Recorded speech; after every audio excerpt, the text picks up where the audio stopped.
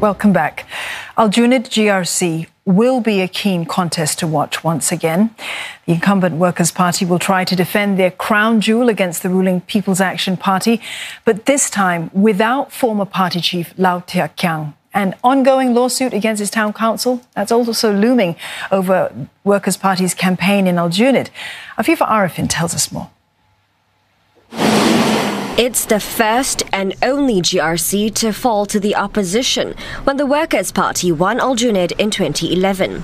But will the WP be able to fend off the PAP challenge? At the last polls, it barely held on to the 5-member GRC by a thinner margin of less than 2%. If you ask me before December this year, my take would be still it's a very safe Aljunied GRC under the Workers' Party. But COVID have changed many things. Because the mentality of the voter is, in the crisis, run to the ruling party. The Workers' Party will also enter this election without stalwarts Low Thia Khiang and Chen Xiaomao, who are stepping down. Together with new party chief Pritam Singh, chairman Sylvia Lim and Faisal Manap, the five were regarded as the WP's A-team in the last 2 elections.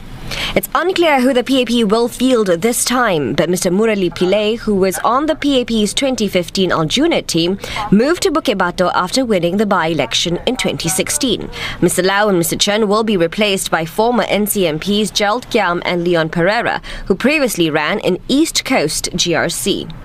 Observers say the change of guard in WP could tempt the PAP to mount a stronger challenge in Aljunied.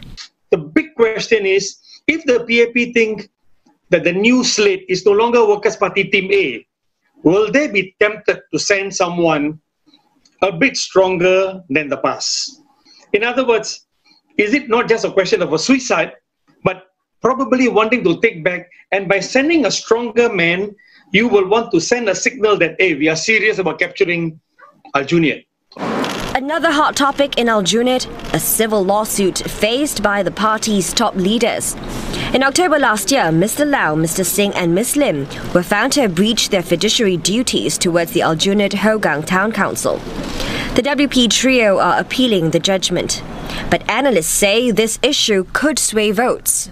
I think that the voters will have been keeping track, and they probably want to see how that pans out. We've got to see whether over time that issue matters to voters vis-a-vis the ongoing relationship that the Workers' Party politicians are developing on the ground.